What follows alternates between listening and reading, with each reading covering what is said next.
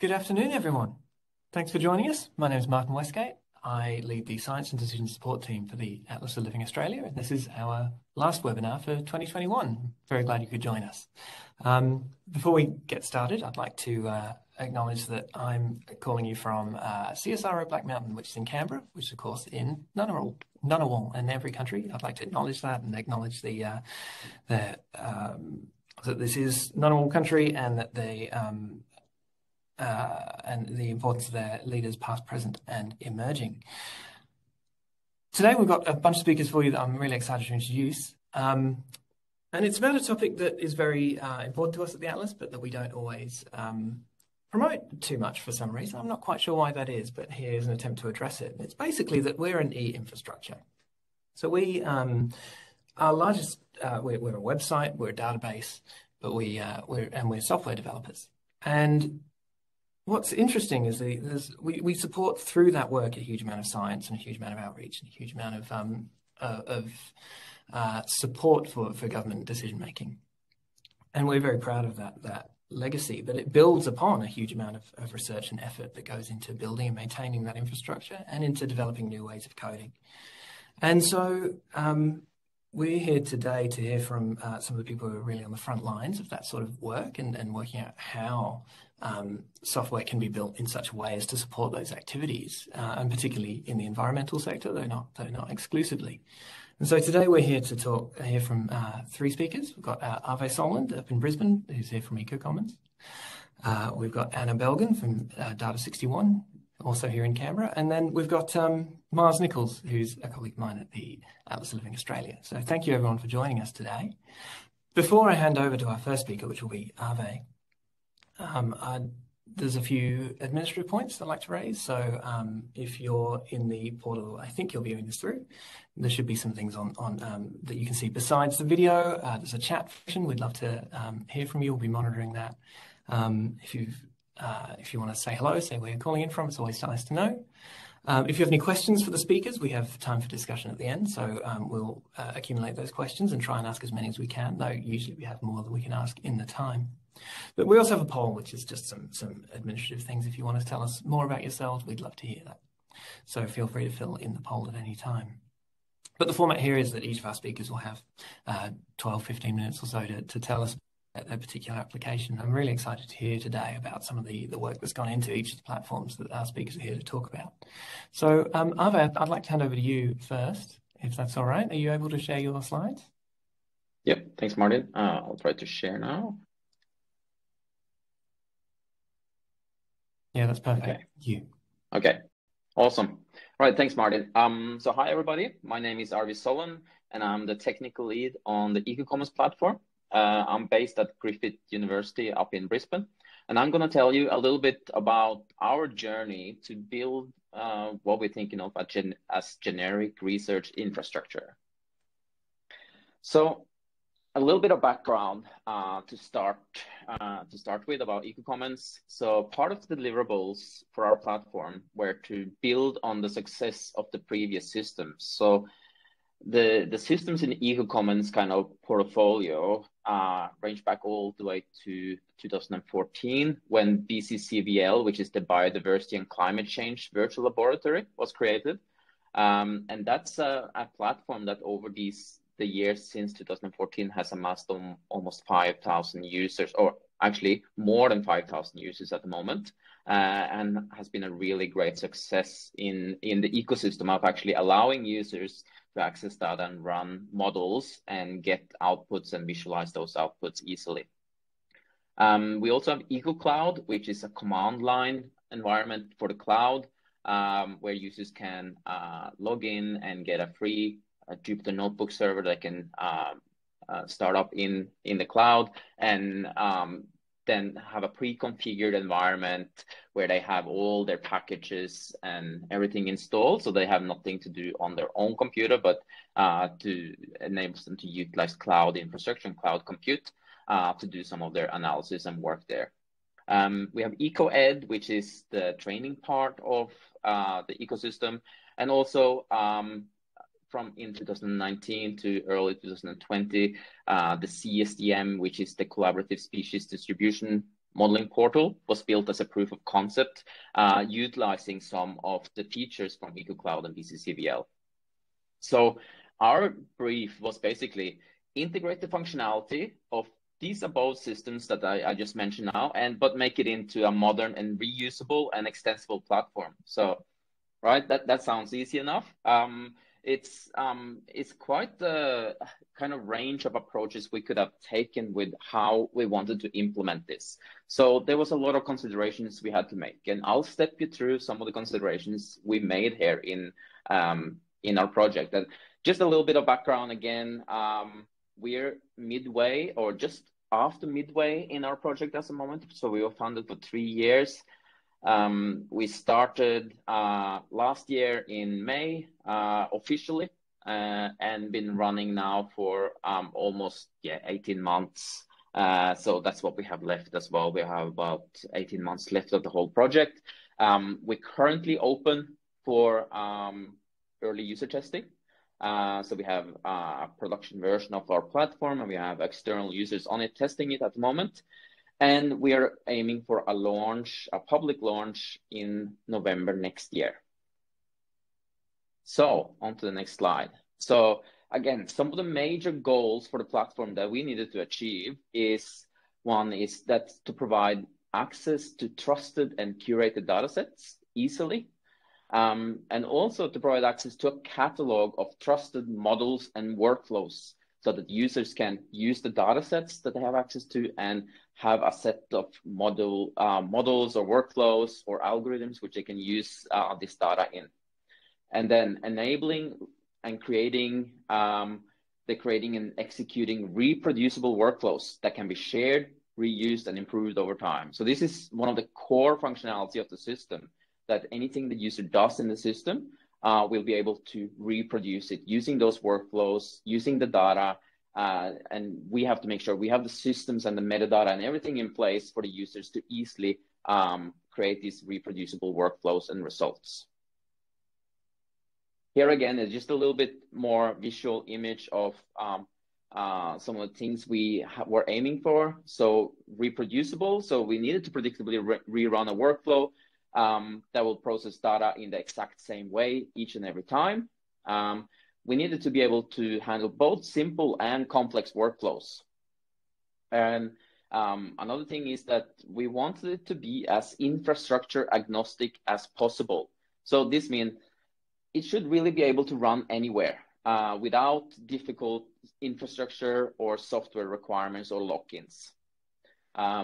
We wanted it to be scalable. So we want to be able to run on large clusters if necessary, or scale out to handle lots of concurrent running jobs. And we also wanted to use technologies and systems or components that's stable and battle tested, something that's already been used in similar setups. So we are not the guinea pigs when trying to implement this. We're using tried and tested components to ensure a stable platform. So I'm going to go a little bit into our considerations. And first of all, I'm going to touch on functionality. So user stories and requirements documentation, that's your source of truth. So we had, in the first part of our project, we had developed all our requirements documents with detailing all the user stories or requirements for our platform. And this was based on in our case, it was based on what did the existing systems offer in functionality, plus what had the users been wanting to have from those platforms that was recorded through the support systems in those platforms. So, and then when we had the requirements, we also had to prioritize. So we used a simple paradigm where we categorize our requirements into must-haves, should-haves, and could-haves. So obviously must-haves are the most important requirements. These are the core foundations that we need to make sure that we fulfill and we implement in the platform to say that we have implemented this functionality.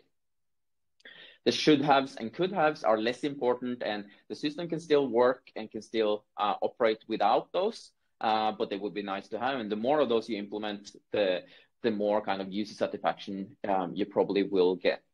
And Another important element here is to always focus on user-driven functionality. So like I say here, this is almost always true. So all your developments or features or functionality should come from user requests. This should be based on a use case, something a user needs your system to do. But the exception is that you could have innovation from your own team, from your own developers, that actually creates a new functionality that the user isn't aware of anymore. But this is more rare. So you will, when building a platform like this, you will, if you're staying true to focusing on the user-driven request and user-driven functionality, most of the times, I think you will be more likely to hit the right spot of what you're developing. We also have to consider scalability. And what really is scalability? So you have to determine how to architect your solution to allow scaling in the future. So for example, in our case, separate components or platform parts needed to scale independently. So I will show you a diagram later on how the platform is actually structured and how this structure allows these different parts of the platform to scale independently. And another tip here is to start off with a minimum of resources. So this means you don't have to scale up the compute resources straight away. It's actually better, or in a way, it can be better to start with just the minimum resources that you need to get things running, but collect data and analytics to measure the usage. So how are the users using it? How much, what kind of compute is it using? Is it using a lot of memory? Is it using a lot of CPU cores? Does it need a lot of disk space? So once you get some data from actual users, you can study those analytics and optimize your resources based on that data. And the reason why I said to start with minimum resources is because then you're more likely to hit resource limits and actually see how the system performs when those limits are hit. So you might be able to identify some issues with your system. Maintainability was another big consideration. So we wanted to build a really maintainable platform that could go on for a long time. And so if you're thinking about building a maintainable product, it means thinking ahead. And what does maintainable really means? For us, it means that we have documented code. So we have project-wide code standards. We have our functionality is tested, and we're using automation where possible. So I'm talking about continuous integration and continuous deployment. And all our code goes through automation processes and pipelines where code standards are verified, where tests are run before things are being deployed. And those kind of base level improvements make sure that the platform is less likely to have silly bugs coming into it. And this also leads into the question you can ask yourself: how easy is it for someone to come in and make changes or improvements? So this could be a new staff member, a partner or collaborator who wants to add on or help out with the project. If they have a full test suite, if the code is documented, if the code is following standards, if it's running, the automatic pipelines are running when they're pushing changes or merge requests, that makes it a lot easier for external collaborators to then, with confidence, push in changes to the project. Okay, next one is supportability. So this is something you need to consider. Who will provide support for your project, both now and in the future? You might not have a need right now, but it's good to think about who will actually be providing that support, and also building in ability to handle support requests. Do you have a process for handling support requests? Does the users have an easy way to contact the team? How can the users provide feedback? For example, in EQ Commons, we have a couple of widgets that the users can use to contact directly to support, to ask questions, to send email. And they also have a feedback widget where they can actually provide direct feedback with what they see on the screen. So they can draw and highlight things on the screen and click of a button, it gets sent to our support team, and we can evaluate that user feedback right there with a screenshot and stats and data like the browser details, screen size, those kind of things. Okay, so flexibility was another consideration. And what does flexibility really mean? And who is it flexible for? So should it be flexible for users? Should it be flexible for administrators or potential integrators or partners, people who wants to use the system? So how far do you take building a flexible product? So there's not one answer here, because you can go in many directions. But if you focus on your core value proposition for your product or platform, and making this easy to reuse or adopt for others, that's one way that could work. And that's the focus we're getting on. We're taking where we're focusing what we're good at, where we see is useful, and then really narrowing down and making sure this is something other people can use, and kind of optimizing for many use cases for that. So less is more. That's another little rule of thumb that we have. So we rather have solid functionality that's tested and works really well instead of too many features, and there might be kind of more bugs and not so solid. Last point on this is it going to be infrastructure agnostic? Do you containerize? So if you do those things, if you have those thoughts early, it can allow for much greater flexibility if you need to move between infrastructure providers. And I'm just saying this as, for example, you might start on building on the research cloud, but what if there comes a need where this system needs to be run on a different infrastructure, such as AWS or any public cloud provider at the later stage? How does your code and kind of deployment setup allow for that? So sustainability. So for us, that has been like a big elephant in the room. We're building a platform, but we are a research project. We are only funded for a certain amount of time. So how does a research project go about building a platform that can achieve sustainability? And this is for almost any R&D project. How do you go from an R&D project to an operationalized platform or product? So we don't know yet, because we haven't finished our sustainability path yet, but we are on our way. And I think our kind of takeaway so far is like optimize for success. And that means increase your chances of reuse and integration. Keep talking to your stakeholders and potential collaborators to find out where you can bring value and where you can see overlaps between what different systems are doing and where you can see complementary functionality. So we have been seeing that a lot of platform projects kind of reinvent the wheel. They still, the core functionality of the platforms are really generic. And that's what we try to focus on, to make sure we structure a platform in a way of what we're building so that it can be reused as much as possible. So that's our approach as well, building generic and reusable platform foundations. So this is a set of generic components that can be reused or customized and easily adopted. It can be available as a platform, but also potentially EcoCommons could be available as services inside other infrastructure.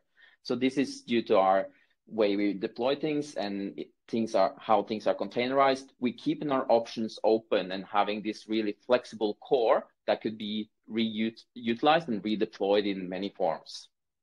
So on top of our generic and reusable foundations, we apply customizations. So these customizations are separated from the platform components to allow a loose coupling for integrators. So this greatly increases your chances of having potential collaborators coming in and reuse what you've done, because they can have their customizations are separate from your core product. So for example, at the moment, EcoCommons is integrating with the biosecurity commons, and they are putting their customizations on top of the EcoCommons platform. They're actually deploying into the same infrastructure, but having their own customization in terms of design and defaults and workflows, and they can show the users exactly what they want, but they can still reuse what we've built.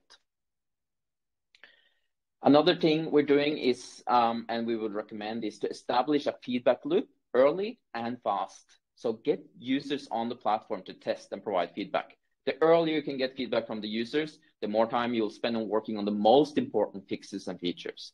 And there's really no substitute from having actual users poke holes in your features and your system, because that will happen. That will absolutely happen. So no matter how much you internally test things, when external users get their hands on it, that's when you get the real feedback that will allow you to have a clear idea of what's working and what's not. So communicate, educate, and support. So develop support material and show this to your users inside the system, expose it to your users. Hold training sessions or record training videos on how users can use your product and promote this to the users. Don't have them tucked away in a support site or a abandoned part of your website. Show it to the users inside the platform. Develop use cases that show how your product can be used in various use cases. And again, promote this to your users so they can see it and promote it in relevant places inside your platform. So that all leads to really onboard your users. So give your users the best chance of success by providing them with the best onboarding experience possible. So a little bit more about the platform foundations here is that we have the data explorer inside our platform that provides access to trusted, linked, and curated data sets. And we have a function catalog and modeling wizards that provides access to a catalog of trusted models and workflows. And we have a job manager that uses Slurm, Nextflow, and Docker to produce scalable and reproducible function execution. So these are some of the core components of our platform. Here is a high-level overview of our platform. As you can see, we have multiple clusters on the platform. So this is one environment inside our platform. We have two Kubernetes clusters. One is the application cluster where we have our business logic. We have a Jupyter Hub cluster on Kubernetes, and we have a Slurm cluster. So these are all separate clusters so they can scale independently. So this was really important in our initial design to make sure that we build a scalable system that can handle many different collaborators coming onto the system. So some lessons learned. I'm almost finished now. And one thing is that you need to consider that resource needs will vary over the project lifetime. For example, we are a 3-year project. And for us, development activities, front end versus back ends, those needs will vary and it might not be constant. So it might be hard to have a front end, like to really know when do you gonna need front end, more front end loaded developers, or when do you need more back end activities. So it's important to structure the project as flexible as possible with that so that you can try to ensure that you have enough resources. Resolve ambiguity early. So please try to avoid confusion and potential extra work by getting clarity on deliverables straight away. So when you inherit a project implementation plan, for example, we had a case in EcoCommons where we had a kind of an ambiguity where we had some deliverables around sensitive data, which turned out to be restricted data instead. And that was a big difference in our approach to how to handle that. So the earlier we resolve that, the more we can focus on building the right things. And if building a platform, ensure sustainability is planned for and resourced appropriately. A sustainability model needs to be developed and matured as you go along with the project. And you need to keep talking to your potential partners and funders, because sustainability can't be an afterthought. That would likely lead to no sustainability. So you have to make sure that this is one of your main approaches and figuring out how you're going to go from a research project onto being a sustainable product that can live by itself after this. How is the funding going to be? How is it going to be operationalized?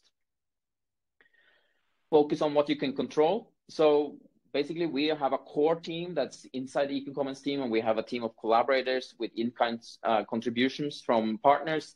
And our core deliverables, the must-haves, they are developed by our core team, so that because we have more control of the resources of our core team, and then we can allow other collaborators to come in and help us with the must-haves and should-haves.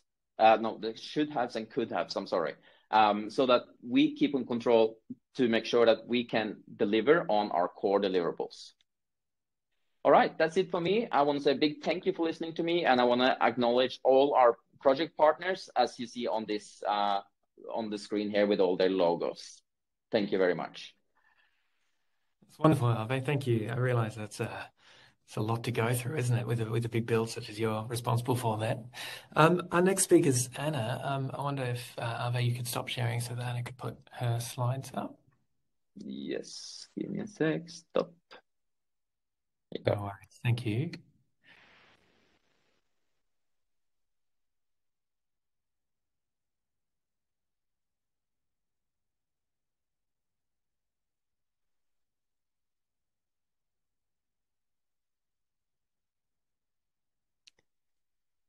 Lovely. Thank you, Anna. I'll hand over to you.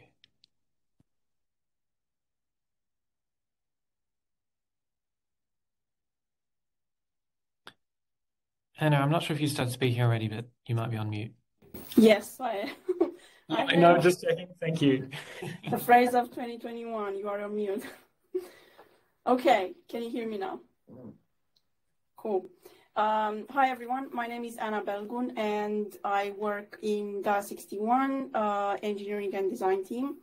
I specifically work with engineers and designers in DA61 and stakeholders on delivering or developing spatial digital twins platforms and other geospatial platforms. And I'm here today by invitation of the team, lovely team at the Atlas, giving an example of managing geospatial data, within a digital twin. So I'll be talking about what is a digital twin. Probably everybody is already sick of this term, but don't worry, metaverse is coming. So digital twin, I'll try and summarize a bit the millions of definitions going around. I'll then present a little bit about our data platform experience, our journey to develop digital twins. Some of the use cases, which I think they are relevant to the topic today of environment, the traction of the open source, because that's what we are about, and a quick summary if we have time. So it's quite a lot to take in, so I'll try and go through all the material, but please, Martin, let me know if I'm going too fast or too slow. All right. I'm trying. So we hear, as I said, a lot about digital twin and digital twins in general. And the space that we are involved in deals specifically with spatial digital twins. But in general, a digital twin is a virtual representation of real world entities. So it can be anything, and processes. Think about modeling, synchronize the specified frequency, think about time, and fidelity, right? So think about resolution.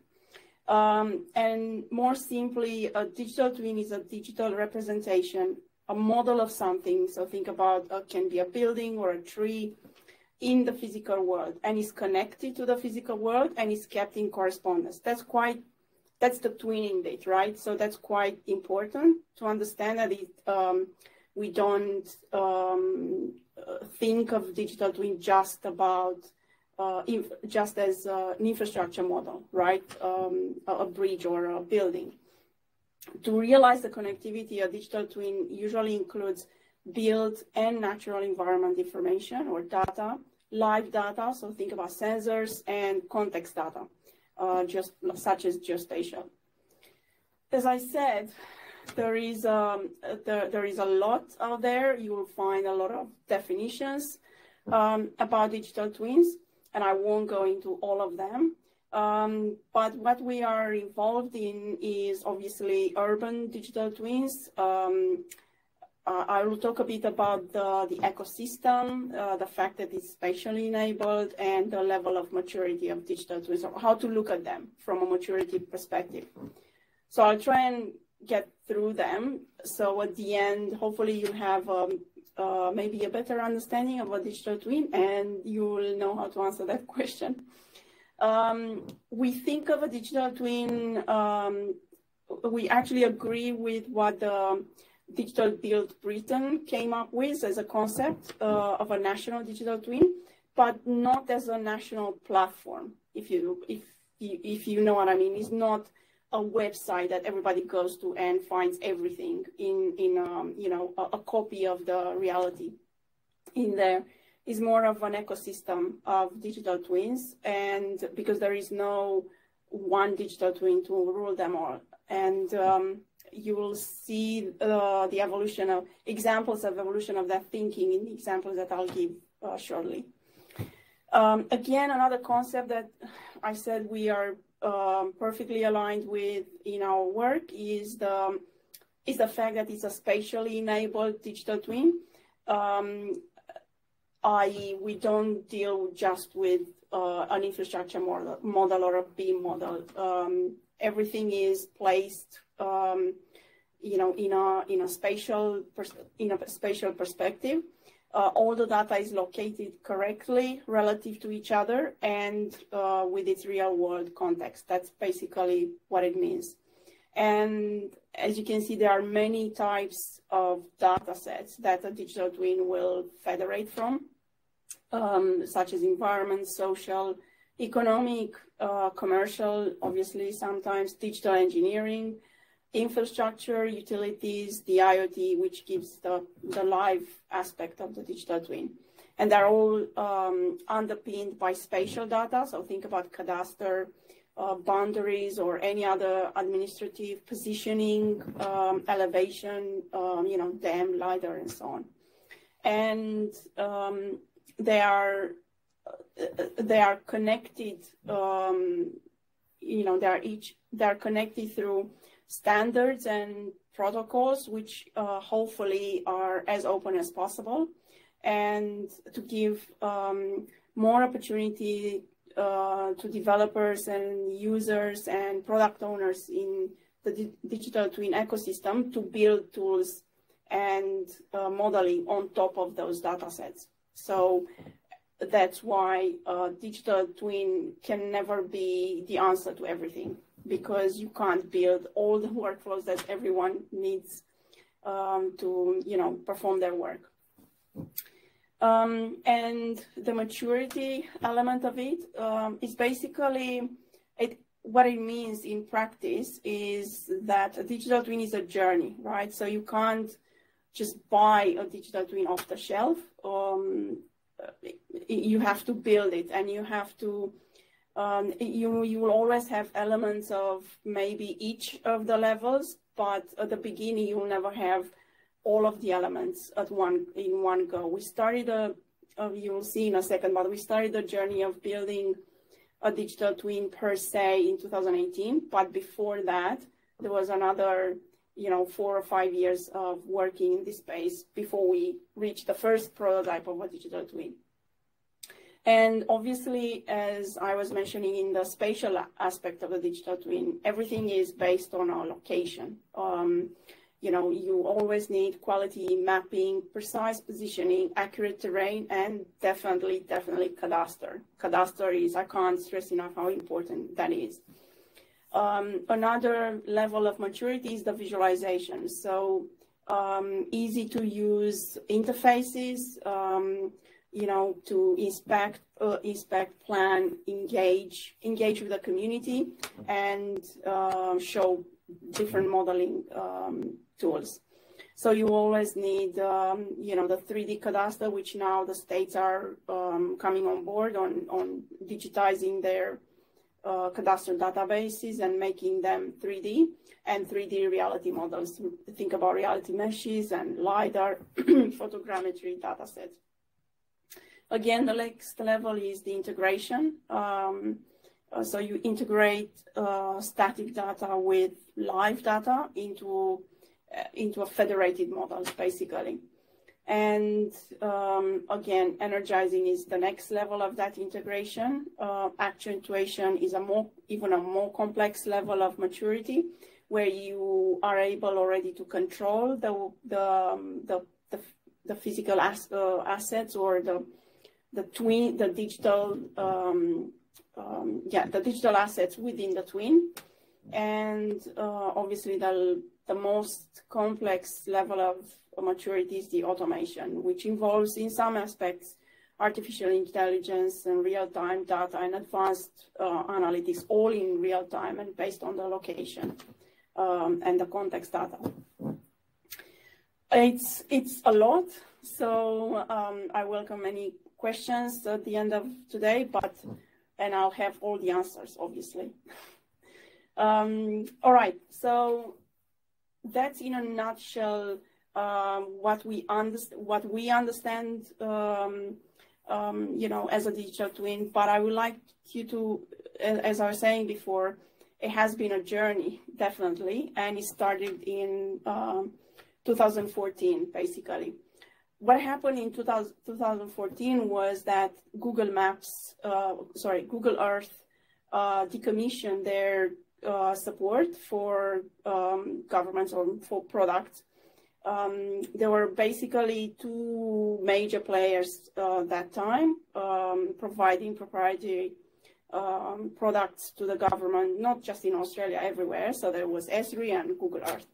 Google Earth decommissioned their product in 2015 as an enterprise alternative to Esri. And that's when governments around the world, including Australia, were looking for alternatives in terms of developing solutions that are not, they all had the proprietary options and they all use them to this day. But I wanted also other options that would give them the freedom of development, customization, and interoperability. Hence, the first attempt was to build an open source software. TerraJS was built at that time, and it was a very timid, attempt initially to federate. It was the first time we used federate open data sets from Department of Communications to show them in a more consumable way for the users, because all you had in terms of open data were spreadsheets, or even worse, they were PDFs. So that was the first attempt to, okay, let's think about a way to make it easier for people to understand this information and consume it, and obviously use it in their business or in their daily lives. And that's how TerraJS was initially born. So based on TerraJS, we built national map. Initially, it had a dozen of data sets. And from then onwards, seeing the interest from you, it was a 3-month prototype, by the way. Seeing the interest from different departments in the Australian government and then states, it grew as an ecosystem of platforms based on open source principles. So the government wouldn't be locked into a particular technology based on federation. That was one of the major attraction, that a platform did not have that overhead of basically acquiring all the data and hosting the data and then working and processing the data to produce a new version and so on. It was based on pipelines directly into the data custodians, hosting environments and harvesting data straight from them as web services or APIs. And we are using that principle to this day as much as possible.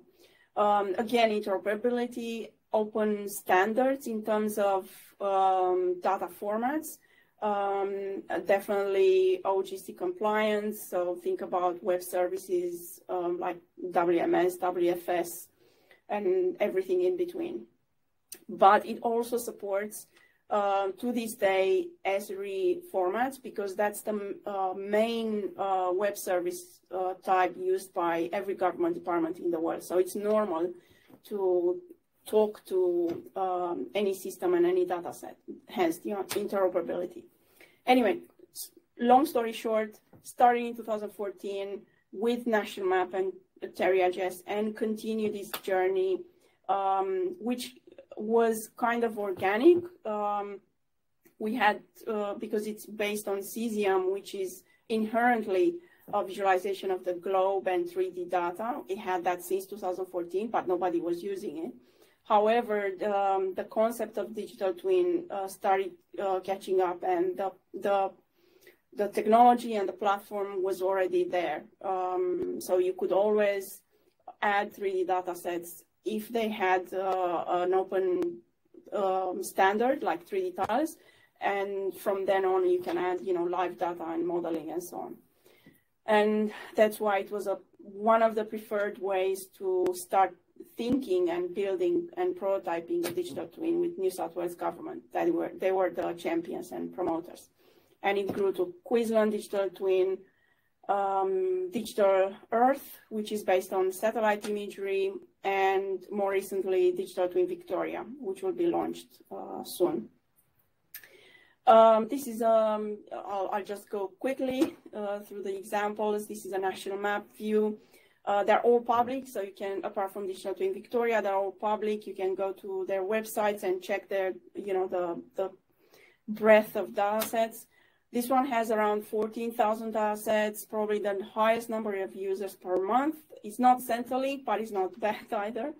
So it has a lot of people, and the groups that you'll find are usually public servants trying to, develop briefs or policies or understanding the data they are working with. So government researchers publishing their data and also demonstrating their data and the results of the research they've done. Education institutions, so a lot of high schools and schools have contacted us, showing interest in the data and telling us how they use it. General public, there are a lot of people looking at the national map and consuming the data, and not ultimately industry. The most probably prominent case in the industry, with the industry use cases, where is it?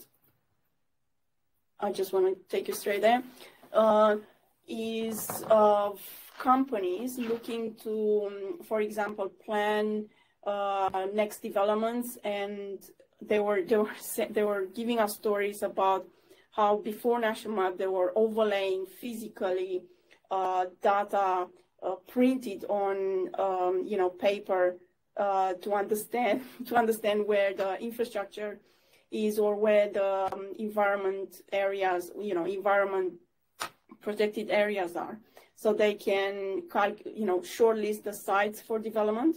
And Neoin, which is a French company investing heavily in Australia, contacted us saying that when a data set like transmission lines in electricity doesn't work, they can't basically do their job. So that's really encouraging that all this effort put into the open data sets, open standards, interoperability actually has a use. I'll go quickly to the next slide, which is a short presentation of the New South Wales Digital Twin. Again, it's a federated ecosystem. We might round this up fairly soon, if that's all right. Have you got some concluding points you could share with the audience? Yes. All I can say is that people can go to Terria.js and Magda, which are the two underlying libraries used for developing a digital twin or a mapping platform like National Map. There are a lot of organizations out there in the world that we know of, but also there are that we don't know, that have built their own platforms without us, using the code. And they can look at the Terria.io or Magda.io websites for examples of applications. Lovely, thank you, Anna. And sorry to have to cut you off there. It's just no problem. I understand. There is one of the challenges of asking people to talk about this infrastructure is the sheer breadth and interest that there is in it, and the amount that could be covered in any one talk. But thank you for that. It's really cool.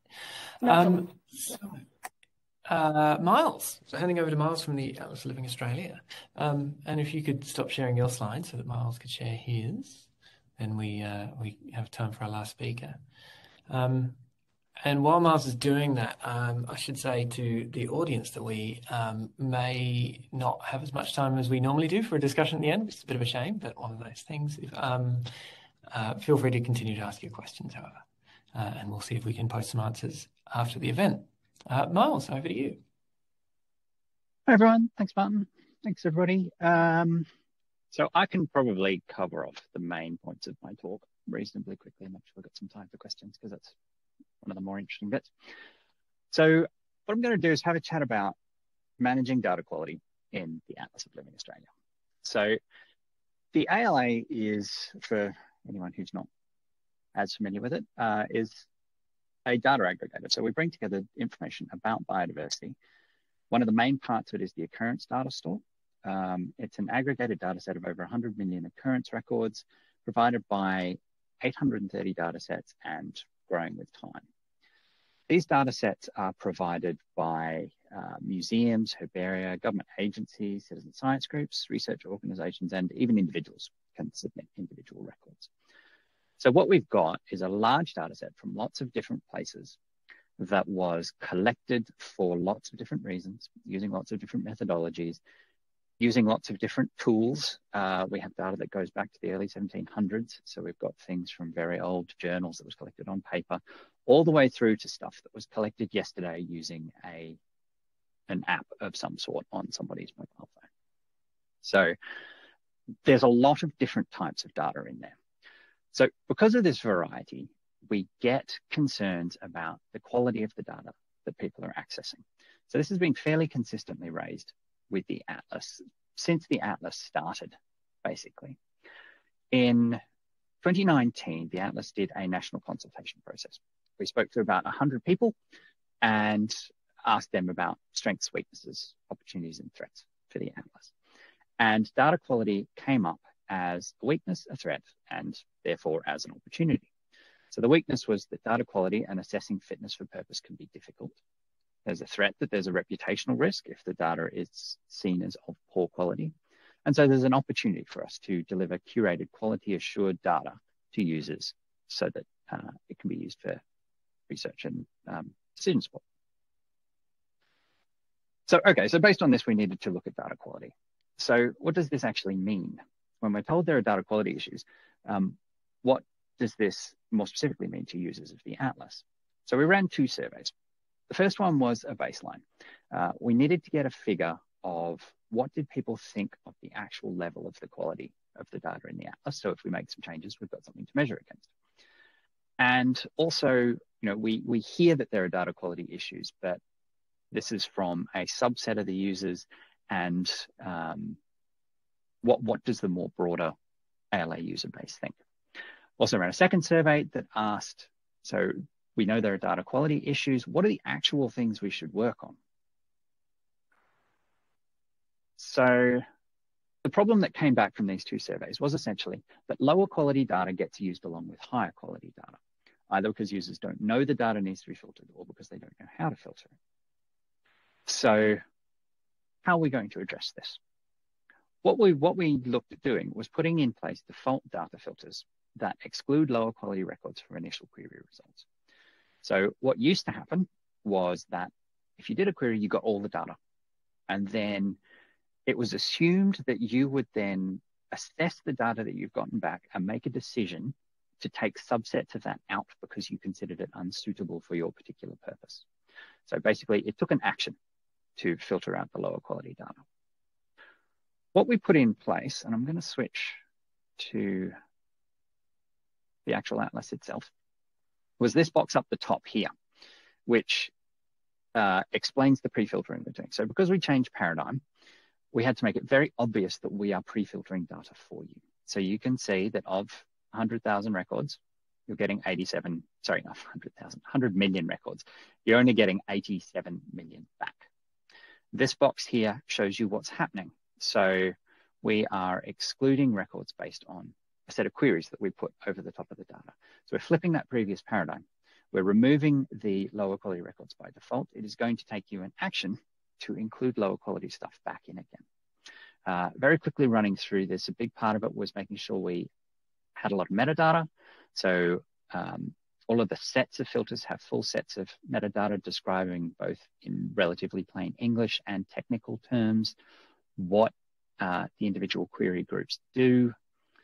There you can view the records that have been excluded by a particular query. There are multiple sets of pre-filters, including one for the CSDM program that was mentioned before in Abe's talk. There's another one here around licensing. So you can use these filter sets not just for data quality purposes, but to actually produce data sets that are suitable for particular types of analysis, or in this case, stuff that's open licensed that could be used, for example, by commercial organizations. You can also switch them off. So if you decide you don't actually want these in place, you can turn them off and go about managing the data yourself. There's a setting box where you can actually set your own defaults as well. So I prefer to have this profile as my default and perhaps have this box collapsed. So that's very, very quickly what that does. All of these filters can be broken out and you can work with them in a very fine-grained level to turn bits and pieces of them on and off. I won't go into any more detail on that. Okay, so put that solution in place. Next question was, did this actually make a difference? So we were trying to address people's perceptions of the quality of the data they were accessing. So from the survey we ran before we did the work is the chart on the left. So the percent of responses and where they rated the data quality. So it's a fairly shallow curve. The actual average score came in the high threes, basically, which was probably a little higher than we expected it to, even before we did any work, just based on the feedback we'd gotten that there was this perception of issues with data quality. After we did the project, what was interesting was this big jump. And essentially what's happened is a percentage of the users that thought the data was average quality have moved to a high quality measure. They now think the data is of high quality compared to they used to think it was average quality. So we had some stats that basically said we made a difference by doing this work. So what's next? So another part of that post-project survey we did was to ask what we should look at next. And essentially there are still issues. We've put the filtering in place and that does a good job of cleaning up a lot of the, filtering out a lot of the lower quality data, but some of it is still there. The best example we have of this is this thing that happens where people see most of the data is really, really good, but there is a small subset of records that appear incorrect. And based on that, they will make an assertion that because there are a small number of records that appears wrong, the whole data set is suspect. And so the example I've got here is Ospiranta robustus, which is the common wallaroo.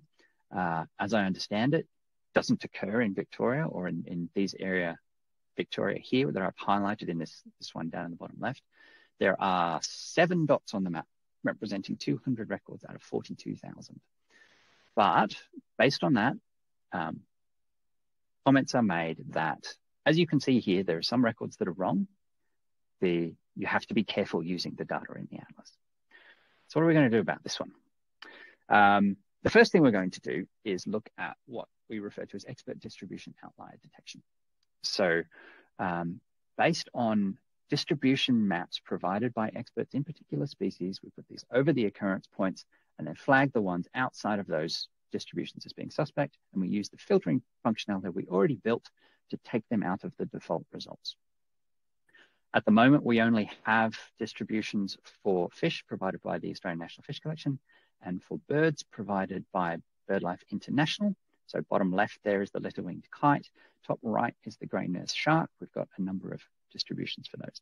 So we're currently working on getting a processing pipeline that when data is loaded, it bounces all the occurrence records for a particular species against the distribution for that species and then excludes those records. So that's the first thing we're doing. More broadly, so that's the first thing we're doing, more broadly in terms of how the atlas is addressing data quality at the moment, first thing we're trying to do is present what we refer to as a trustable data set. It's going to have less records in it, but it should look a lot better, and we're trying to reduce or eliminate instances of there is a small number of records here that look wrong, the whole data set is suspect. That's the first thing we're doing. Then what we're going to try and do is find how can we improve those records to bring them back in again. So that's basically either sending them back to the owner of the data set saying these records have problems, or some of them we can detect and potentially fix automatically. So for example, records that are missing a negative on their latitude. There's like an upside down Australia that's there if you go looking for it. So we can potentially fix those with an automated process. The other thing we're looking at doing is to capture and report on processing history of data, particularly important for government agencies or others who use the data for decision support. If you want to help us out, we're always interested in users of the Atlas providing us input on what their priorities are, helping us design solutions to fix those things, testing and verifying the solutions we build, and anyone out there that has distribution maps that we can use. Birds and fish are reasonably well covered, but that leaves everything else. So anyone who's got distribution maps, that kind of stuff, we would love to work with you to potentially use those. You can contact either myself or the data quality project at the dataquality@ala.org.au. And I will wrap up there. Lovely, thank you for that, Miles. It was really interesting, and thanks to all our speakers today. Actually, that was a really fascinating set of talks. Look, we're quite close to time. I'm going to chance one question, just in the spirit of having a bit of a discussion. So look, and I'll throw this to the panel. So any of you feel free to answer. Each of you talked about sort of, I use the term federated systems, right? So this idea that people working together, and the Atlas is an example of that as well, where we bring together data from lots of different people. But then there's also this sort of a contrary view of a more curated or controlled ecosystem. And I guess Miles's project is an example of an attempt to try and move towards more of a clean system. Arve's, you could argue, is the same. Do you have any views on the strengths and weaknesses of each, or what's going to be possible in future? Is federated inevitable as data gets more complex? What are your thoughts on this? I'm happy. Yeah. Oh, sorry. You go first. Oh, okay. I'll be quick, I promise. We realize that it will always be a combination, right? But because we've seen with the power of federation, i.e., each product owner of a data platform has less costs basically incurring with management of the data. Like they don't have to host 13,000 data sets. However, because obviously sometimes the quality or dependency on the uptime of the services from the data custodians is relative, there are issues with those, right? And the platforms cannot control them. You are basically you are dependent on the data custodians. What we did was thinking about, okay, we want to increase and have maybe around 80% of the data federated, the bulk of the data federated. And when it makes sense for the data sets to be hosted and extremely curated, then we will allow that to happen. Like we are not going, to say that 100% of the data will always be federated. That's how I think it's a case-by-case scenario. But the idea is have as much as possible and as much as it makes sense federated, and then add the curated bit for what makes sense to be hosted and curated. Arve, did you have something you want to add to that? I think I agree with everything she just said, and one quick thing is all about like how can we help the users discover the data and enable them and educate them, so we can maybe it's not with the federated model, it allows the users to have a better user experience, to provide easier access to these data sets, but it brings up the challenges with data quality and reliability and suitability. But that's where we can help as well by educating and providing support materials and guides and those kind of things. Lovely. Miles, I can open that up further if you'd like.